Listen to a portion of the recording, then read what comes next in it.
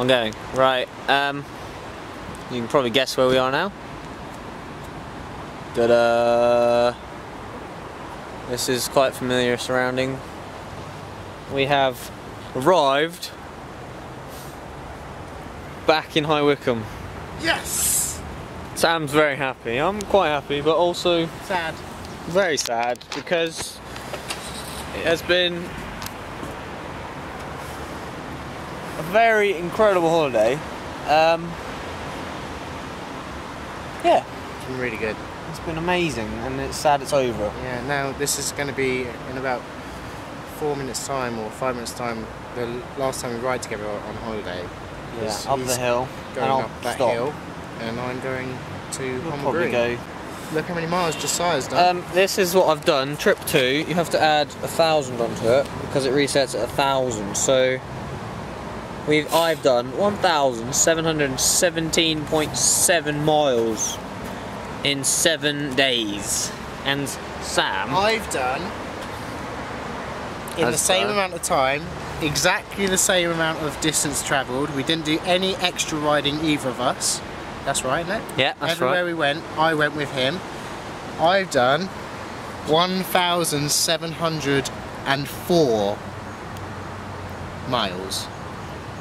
We think this is because oh crap, because Sam apexes, I apex every corner. so nearly. he'll take the shorter line and I go wide, so I take the slightly longer line. So over the thousands of miles we did, it adds up to 12 miles Pretty much, yeah. or 13 miles. So yeah, that's probably why that is. The bikes have been amazing. Absolutely incredible. No problems at all. None at all. We didn't even. I bogged once on the motorway in Germany, but I think that's just some crap in the fuel line, so that cleared out quickly. No problems at all. But other than that, everything's been fan-dabby-dozy. So we both need to probably service our bikes again. Yeah. We're Um, gonna need a new tyre soon. Sam needs a new back tyre. It's quite low. That in the middle. And the only place it's rained, Right down there. other than on the first day, no, second day, in Heidelberg in the morning for 40 minutes, was in England. So, We've had incredible weather. So that's been incredible as well. The absolutely weather, amazing. amazing. It's really weird being back. It's really strange because you've been away, travelling around, seeing all these different mountain views and different types of roads, seeing different cultures and taking it all in and stuff. And then you just come back to Wycombe and it just kind of feels like home. It's really strange. You don't. It's like you don't know what to expect in a way, even though you've lived here. Well, you've lived here all your life nearly, and I've lived here for Go see 13 years.